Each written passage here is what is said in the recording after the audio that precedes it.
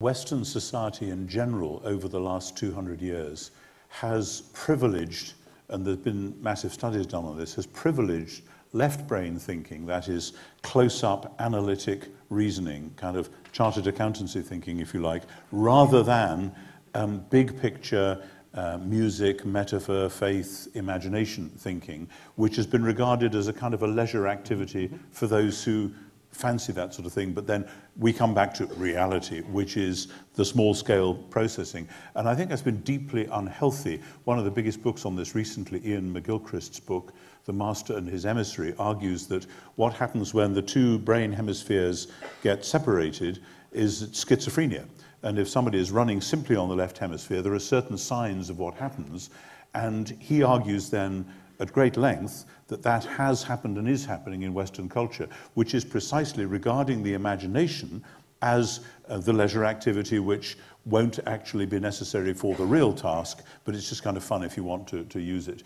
And he argues strongly that instead we ought to try in all ways we can to reverse that and to privilege the imagination and the arts and music and metaphor over against the rather boring, flat rationalism of the small scale. So I think that's gone on and is going on. And I should say, by the way, I gave a lecture incorporating some of this stuff in St Andrews 2 or 3 years ago. And there was a leading brain scientist in the audience who took me aside afterwards and said, it's not quite as easy as that. So just in case there are brain scientists here, I'm well aware that there are always academic wrinkles to be had and footnotes, but this is the layman's broad brush version of it. I wasn't going to say anything. No, of course, thank you. It's kind of you.